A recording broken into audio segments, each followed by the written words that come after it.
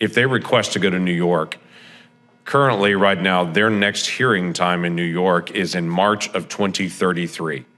So it is 10 years before they get that hearing, and that's not the final adjudication of it, as you know well. That's just the ICE portion of it, and then they get in line to go after that. So we could be 15 to 18 years before this asylum system is before their asylum claim is actually adjudicated.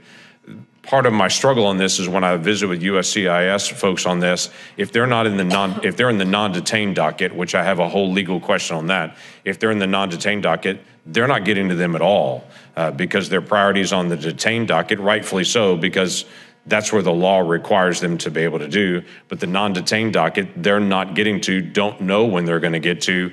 ICE has hearings set 10 years into the future to get to the first step of this process for them. This is clearly not working in the process.